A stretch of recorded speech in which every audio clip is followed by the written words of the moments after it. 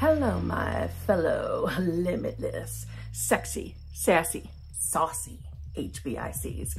How you doing on this lovely morning, afternoon, or evening? How are you all? So before I get started, let me give you the basic bitch. If you need help figuring out what's going on between you and your manifestation, please feel free to email me at manifestingwithkimberly@gmail.com. All of my coaching options are in the drop box below. They're in the screens. It just went by. I have 2 channel memberships where I go live with my channel members. I have the exclusive lives membership. I go live with them every single Tuesday. Sometimes I have to reschedule it to a different day during the week, but that happens. That's okay though. We still get together. But for the most part, on Tuesday evenings, 9:30 p.m.-ish Eastern Standard Time. And with my hot seat / group coaching, I go live with them every single Friday around 9 a.m.-ish Eastern Standard Time. If you join the hot seat group, you have access to both groups. Also, I have been considering for a while, because I've said it in another video, I got a couple of ideas floating around about making a 3rd channel membership. But it's just coming, like, here's a download. I love my downloads.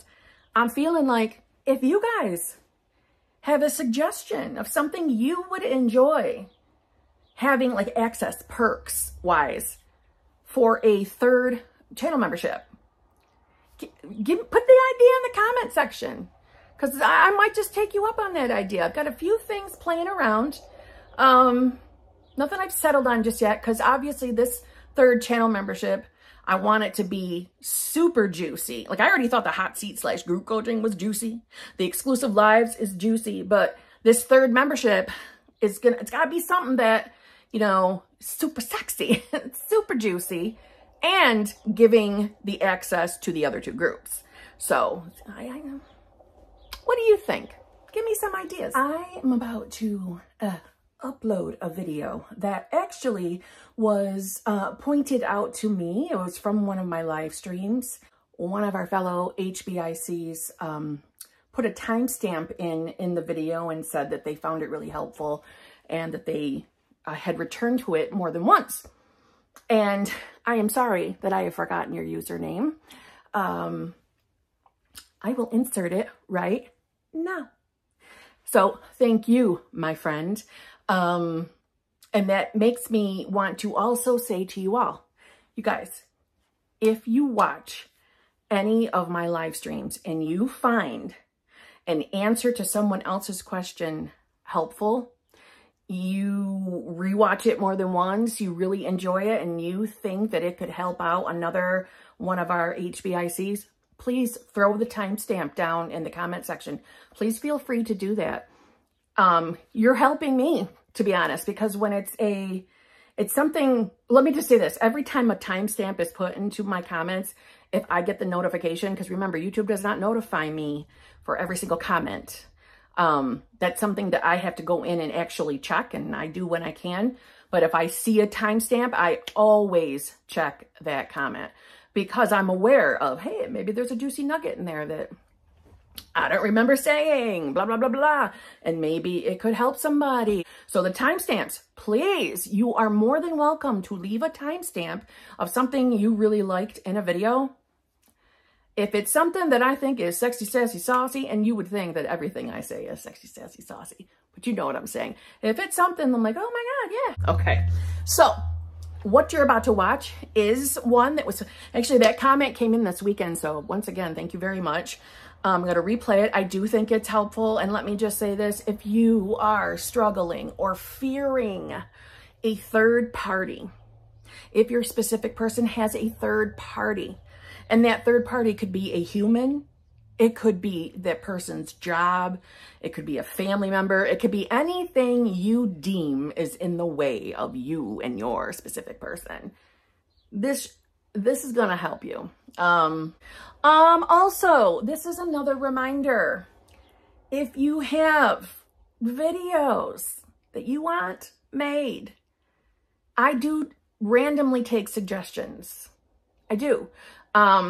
That's coming up because this video that you're about to watch is something along those lines. So yeah, if you have a question that I know that I do not have any recent videos on the subject, yeah, ask away, put it in the comment. So again, I know having a third party or having something that makes you feel like it's in the way of you having what you want, I know that's not fun. I know it is. But ask yourself, which reality are you believing more in? The current 3D reality where you don't have your manifestation and there's a third party in the equation?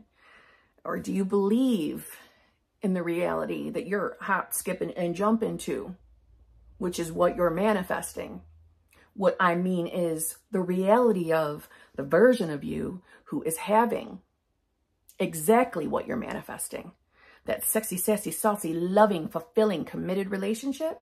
You know, the reality where you already got that and there's absolutely nothing in the way. And you're the version of yourself that you don't worry about that shit because you're so cocky comfortable that you know that person loves you unconditionally. Which reality do you believe in more?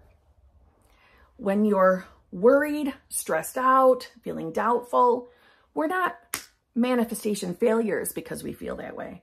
But in those moments, we're choosing to be a version of ourselves that we're not believing in the right reality. We're putting our faith in this old 3D. Remember, what you're experiencing in your 3D is just an old manifestation. Even if you don't remember ever having these exact thoughts of what you're experiencing, it's your manifestation from the version of you that had limited beliefs, right? This has no more power. So you're believing in the one that's dead. Does that make sense? You're believing in the dead world. The 3D that's currently in your imagination exists. You need to put your faith in that one. So, onwards with the video. Hi, Kimmy. Been doing fine, but today the 3D is a mess. Just feeling doubtful with distance and 3P problem. My SP and I speak every day, but I just want things to change and for us to be together. I know that when we're in the thick of shit, it's hard to change our mood, to not let the 3D scare us. This is why I bring up the art of detachment today, because it was a game changer for me, along with states, of course. The 3P is not an obstacle. See, we get ourselves wrapped up with the logic of, you know, just even thinking thoughts of our person being with someone else is upsetting. But when you really put it into perspective that 3P only exists because of an old limiting belief of ours. It's the only reason why. So if I get rid of that belief and become a version of myself that doesn't have any limiting beliefs around love, relationships, or my person, boom, 3P's got to go. And I won't have to be inconvenienced with that anymore because it's not cemented in your reality. It's not cemented there. It's not permanent.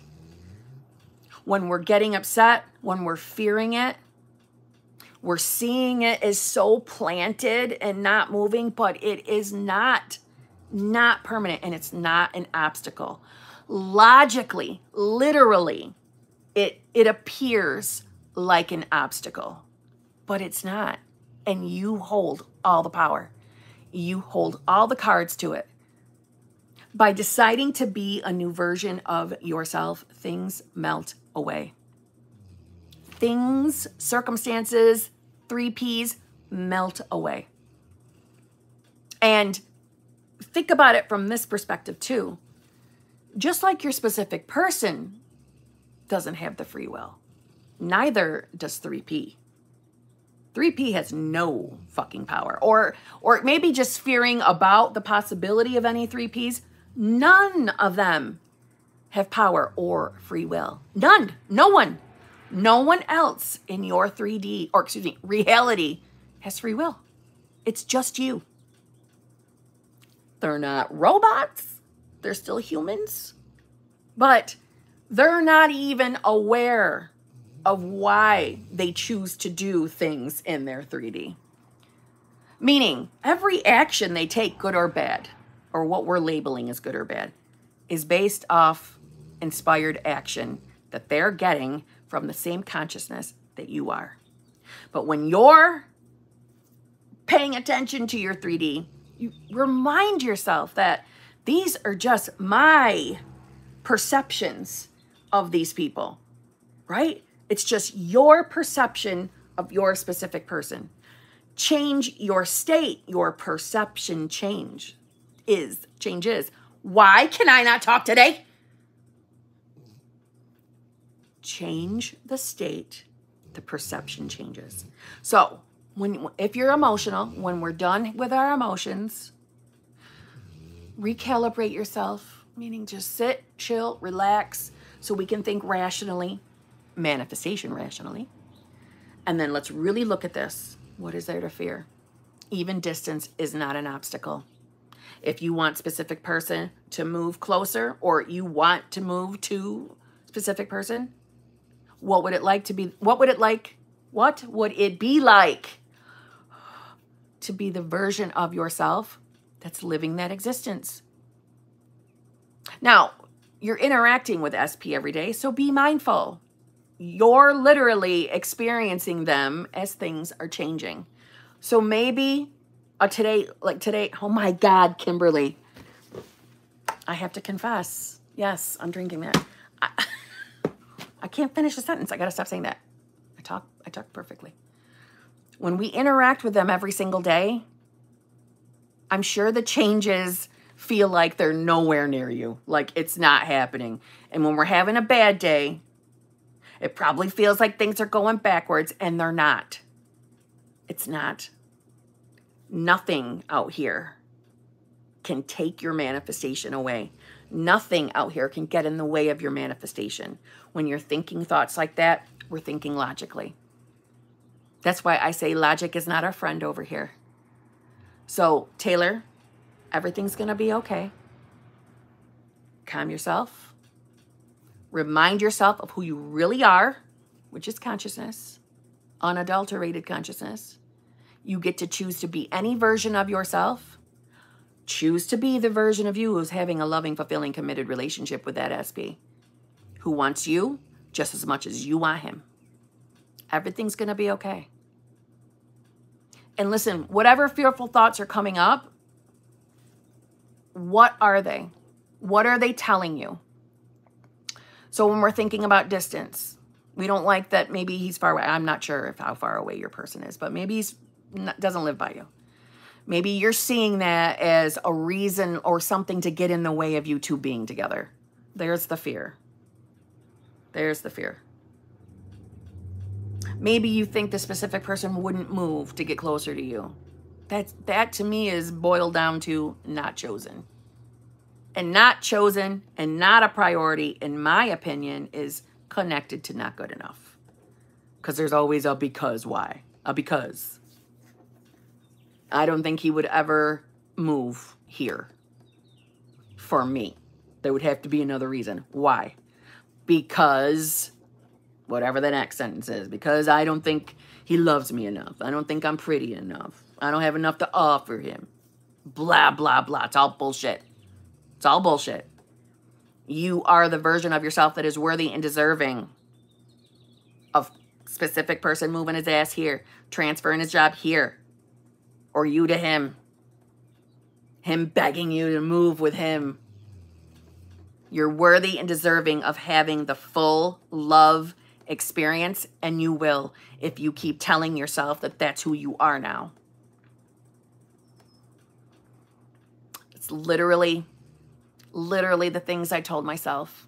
I'm finally now the version of myself that knows, physically my body knows what it feels like to be chosen, to be wanted, to be desired, to be pursued. To know that that person is head over heels in love with me. To know it comfortably, confidently, not a worry in the world. Not concerned at all that they would ever, ever cheat, do anything. I finally know what that feels like. I finally know what it feels like to be in the most amazing relationship of my life. Not a care in the world. That's who I am now. I don't know how it's going to happen. I don't know when, but I know I'm having it. I'm experiencing unconditional love. That's who I am now. I just kept telling myself that's who I was. And that's what I got. And you will too. Okay, Taylor? Everything's going to be okay. Man, I hate when you guys have bad days. I know it's not fun. I remember mine and it sucks. I know it does, but it's so temporary. It's just your state. It's not truth. It's just your state. Meaning, whatever thoughts are coming in, they're not truth. They're not truth. They're just fears. And they don't belong to you. They belong to an old version of you. You're becoming the version of yourself that's having whatever it is you desire. That's who you're becoming, or that's who you are now. Your choice and wording. It doesn't matter to speak things from future tense. It doesn't matter. Well, there you have it. I want to say thank you again to my friend, my fellow Hbic, who took the time to give me a timestamp of some information that they enjoyed watching. It's appreciated. And I'm going to repeat myself and say, if you ever watch one of my live streams or any video of mine, and there is a certain area in the video that you really enjoyed or you found it helpful, maybe it was a light bulb moment for you, feel free to leave me a little note with the timestamp. So on that note, enough of this. Enough of this. I'll see you tomorrow. Be good. Be good. And leave me some damn timestamps.